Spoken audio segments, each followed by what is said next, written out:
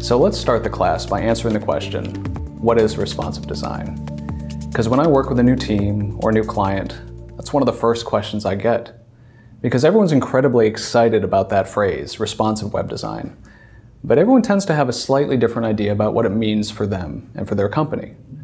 So I'd like to start today by telling you some of what it means for me as a designer. And to do that, I'd like to tell you a story about a tree.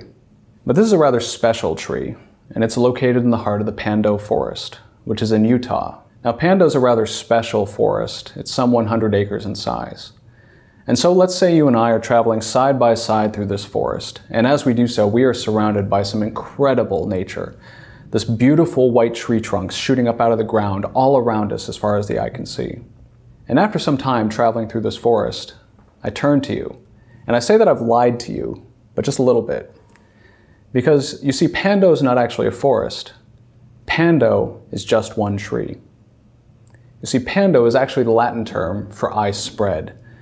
Pando is what's known as a clonal colony. It's one single giant quaking aspen tree. So each tree that you and I might see with our eyes is actually just one stem, and every single one of them shooting up out of this massive underground root system that they all share. And there are some 40,000 stems estimated to be in Pando today. Now, Pando is actually quite an old tree. It's some 80,000 years in age, which basically makes Pando one of the largest and one of the oldest known organisms alive on the planet today. And I think this is a really wonderful story to start with, because I think as designers, or maybe as human beings, we tend to look at things that seem visually complex, and it's our instinct to sort of see them as more distinct and more separate than they actually are by default.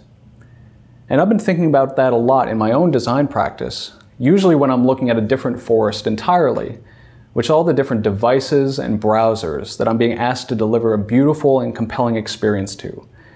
And that's a more complex forest than I've ever had to deal with when designing for the web.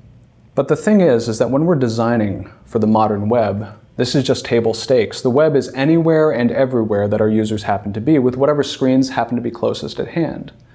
So at least for me, it's critical to understand the web as a completely flexible design medium. In other words, when we're designing for the web, we're designing for a complete, infinite canvas. It's a completely flexible canvas, and our designs have to be as flexible and as accessible as the devices are that our users are holding in their hands.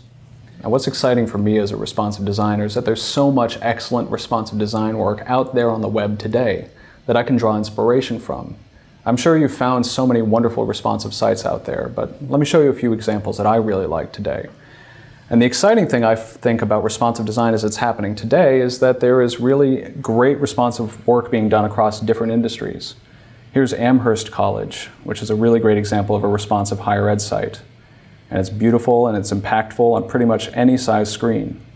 And you notice that as I'm resizing the browser window, the responsive design is changing its shape to make it accessible to screens both small and large. Publishers, too, have been using responsive design really effectively over the last few years. Here's the Financial Times, which has a very stately and very beautiful responsive layout. They're using flexible grids, flexible images, and media queries to create a really beautiful responsive experience. But it's not just about publishers or higher ed websites. There are a number of web applications out there that have been using responsive design very effectively as well. Here's Adobe Typekit, and they have a very complex interface that you can use on screens small and large to not just browse fonts, but also filter them along a number of really complex axes. The reason so many of these organizations and companies have gone responsive is because they recognize the fact that being device agnostic is just table stakes for designing for the modern web. We're designing for so much more than just desktop devices. Mobile computing has exploded in recent years. There are some 8 billion mobile devices estimated to be in use worldwide, and that number doesn't seem to be going down anytime soon. And tablet computing isn't necessarily the newest kid on the block anymore.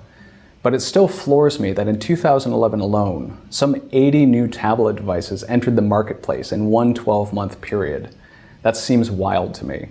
And so with all the churn that we're seeing in both mobile and tablet computing, there's an understandable amount of investment and experimentation in trying to understand what the next post-desktop context might be. So there's a considerable amount of investment happening in smart TVs and smartwatches, and so many new different screen contexts that actually have really powerful browsers on them as well. And how many of these are we going to be designing for in the future? Now, when we're looking at a complex marketplace like this, it's very tempting to say that we should be designing mobile-specific experiences or tablet-specific experiences or desktop-specific experiences. But actually, it's much more powerful and much more freeing if we stop designing for individual devices and instead think a little bit more flexibly. Think about delivering one experience that can be viewed on any size screen, because ultimately we're not just designing for devices, we're designing for the people on the other sides of those screens. Think about a reader of your website who might be coming back to that website at multiple points in the day with whatever device or devices happen to be closest at hand.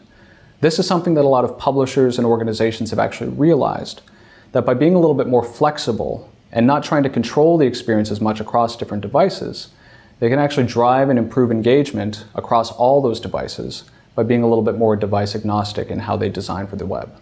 Ultimately, responsive design means that you're designing one flexible experience that's delivered to every device that might visit that website.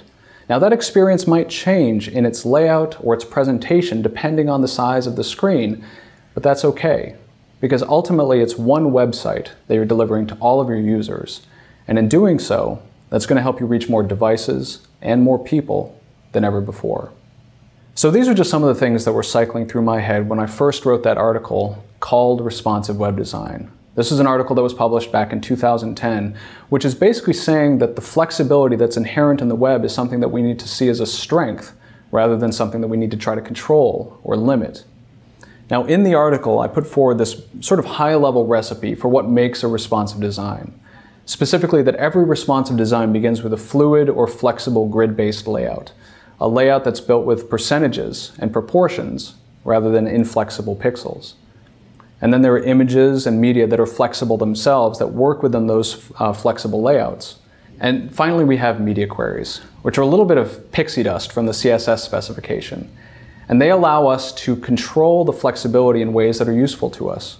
We can change and adapt those fluid layouts at different breakpoints. In other words, creating layouts that can change their shape and represent information. In other words, they can respond to the changing shape of a browser window or of a device's display. So that all sounds very technical, but ultimately it's important to recognize that a responsive layout at the end of the day is just flexible in nature, but then it changes and adapts at certain breakpoints to make it accessible to screens narrow and wide. In this course, we're going to be looking at the sample design for a fictitious magazine, one that was created by, for, and about dinosaurs. Now, the sample files for that design are going to be accessible in the resources section for this course. If you'd like to follow along, please do. But this design is what we're going to use to actually show you how those three ingredients from a responsive design snap together. So we'll be using fluid grids, flexible images, and media queries to translate this design into a completely flexible, completely responsive design. And we'll also look at some strategies to change our design process so that you can be a more flexible designer or developer yourself. And with that, let's get started.